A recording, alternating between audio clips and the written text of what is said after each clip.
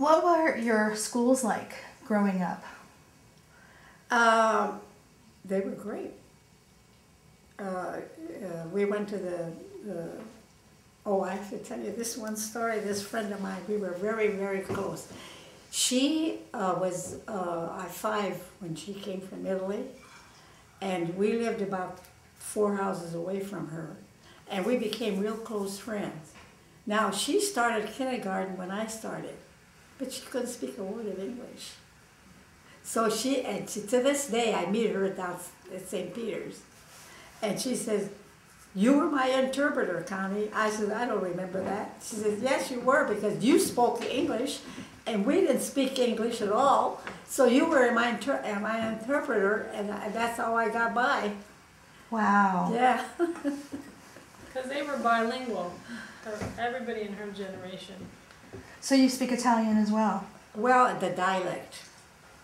So I can't carry on a conversation with somebody from Genoa, for instance, because I don't. It's very regional. They laugh at her. It's a dialogue, you know. Mm-hmm. Each one has a little bit, and I speak more. I would say I speak more of a body accent than I do from San Ferdinando, because I associated with all those kids in my neighborhood, and they were mostly from Bari.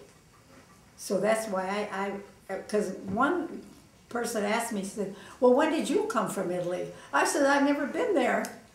Wow. I had never been there, and I was already married when this question was asked, but I have been there 3 times now. How did you get to school? Did you walk? Yeah, the school was very close, very close. In fact, when we went to high school, well, junior high, we walked also, and that was, well, from New Depot Street to Sunset Boulevard up on the hill there. That was Fort Hill, and we walked to that. But now we went to high school, Belmont. There was no way of walking.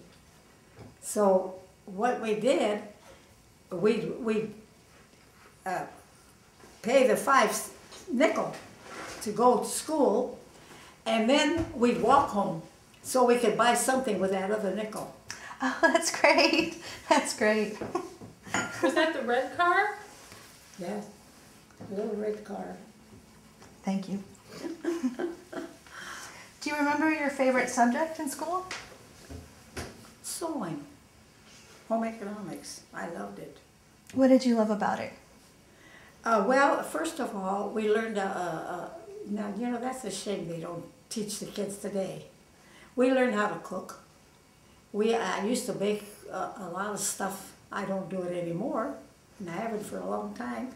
But I'm saying we always knew how, you know, to do it. Mm-hmm. And then when I went to high school, now I contribute this to my teacher, and I'll never forget her. Her name is Mrs. Andrews. And that was, I was in her class when I had to quit, because I had to support the family. There were 3 of us, you know, myself 4. So she said to me, well, I hope you're in my class next year. And I said, I won't be here next year. Why?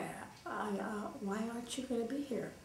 I said, because I have to quit, because my brother got married and he's with his wife now, and he has to support her. And I said, I won't be coming back.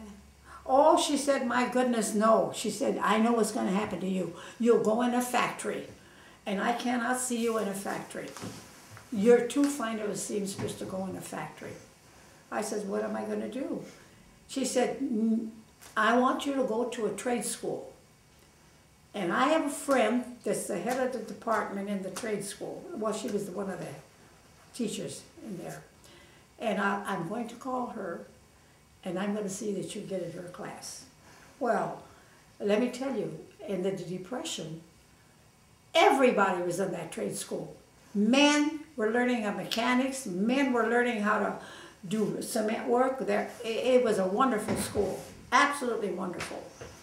And so she said to me, I'm going to call her and you're going to get in her class. She called her and she said, oh no, I just can't, I just can't have her. She said, I have a room full of people here. Well, I don't care, you put her at your desk. And so that's how I got to the trade school. And then in going to the trade school, you had to be there, they got you the job. And they got you a job, and then you had to be working in the job 6 months before they gave you a diploma. So you had to cut the mustard, in other words. Well, my first job was on Beverly Drive, sewing for the Canner girls. Wow. And we had a room, there wasn't any big room, about half the size of this room, and there was 4 of us sitting at the table, including the owner. And this is how I got started. And then the bottom fell out. The banks closed, she lost everything. She lost everything, the owner. So there I am without a job again. So then through the school, I got another job. So I was very lucky. I had wonderful jobs. So Mrs. Andrews would be your favorite teacher? My favorite teacher. She was wonderful. She really saw you and saw your skill and fought for you. And I loved my teacher in junior high, Mrs. Doherty. Why did you love Mrs. Doherty? Well, she was a very kind person. She was our homeroom teacher. Yeah. And she was very nice. I loved her.